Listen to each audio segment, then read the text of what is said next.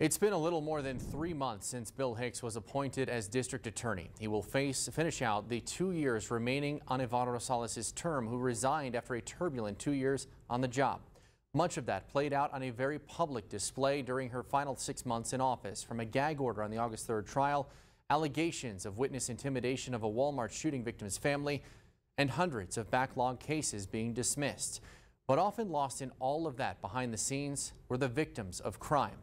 Extra perspective now on why the change in administration is reinvigorating hope in a justice system some feared would fail them. My case started in 2019. That's when I lost my daughter. A mother's pain, even without seeing her face, can be heard in her voice. She was murdered, and it's like a roller coaster. It's an unimaginable journey to justice now more than 3 years running. That El Paso mother, who we're not identifying because her daughter's case is still pending, has been living with the reality of her daughter's murder since 2019. The case initially in the hands of District Attorney Jaime Esparza's office. But then in 2020, the COVID-19 pandemic paralyzes our way of life, including the justice system. In November of that year, El Paso elects a new district attorney, Ivana Rosales. But that 4-year term ends, not even halfway through, amid controversy. Was there ever a point over the last several years that you worried about getting the justice that you felt was right? Yes. When was that point and why? Just from the different changes going on, the different district attorneys, there was a time when it didn't feel like this case was important, like it kind of stalled. How did that make you feel? A lot of different things. Frustrated, angry, sad. Alejandra Aboud was on the front lines of those feelings. Now the program director of the Victim Assistance Program in the DA's office, she was initially hired by Rosales to be the assistant director. But the head of the department at the time announced on Aboud's first day she was resigning. It was a very difficult time for my department because we were the face of the victims and they were seeking answers from us. And at the time it was difficult because I don't think there was a game plan in place. I reached out to former District Attorney Ivana Rosales about those claims. Hi, Ms. Rosales. This is Erik Elken with ABC 7. While she did not return my call, she did text me and provided me with this 3-page letter. She says in part, quote, "There are 2 supervisors as part of the advocate section, and I would meet with them regularly, as well as walk around each department and talk to every employee and ask how they are doing, any suggestions for changes, improvements, what is working, what isn't, etc. Every Friday, there was a support staff meeting among supervisors to share information from the administration, have open dialogue to discuss ideas, etc. My first assistant was also very involved in speaking with our employees, and we both had an open door policy if they wanted to speak to us privately.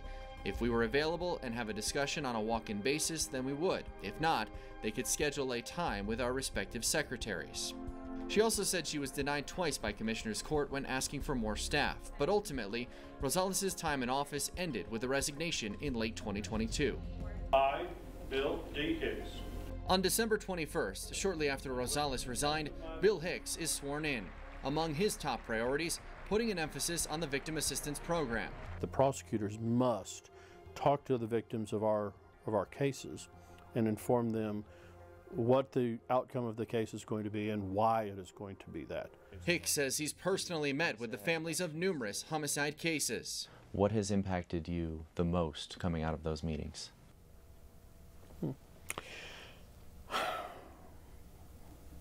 Meeting with those families is so hard. It's very emotionally draining because all of them are experiencing so much trauma in their lives. Certainly none of them ever wanted to be in those situations. And all of them are, they all feel very lost, very betrayed by the system. And so it's very difficult to meet with them and experience the pain that they are experiencing, but they deserve to have the respect of our office and to know that we care about them and that we're fighting for them. Life is like at a standstill when it comes to this crime. He's in jail, but yet he's living his life and he gets to see his family. My daughter doesn't get that. But for the first time in a long time, she says she can see the light at the end of the tunnel. There was a lot of changes going on here. There was a lot of different people off and on the case. And now it seems a little more stable and like we're getting somewhere. Rather than this one prosecutor kind of being a lone wolf and having to do everything on their own, they were going to have additional help, additional support. They appreciated that. To know that they were getting the support of the entire district attorney's office, and that we cared. We cared. How do you want people to remember your daughter? Happy and the way she was when she was here with us all, and even though her life was taken too soon, I want them to see that she was victorious. A victory she hopes to achieve not alone, but hand in hand with the support of the victim advocates who have been there for her for now more than 3 years.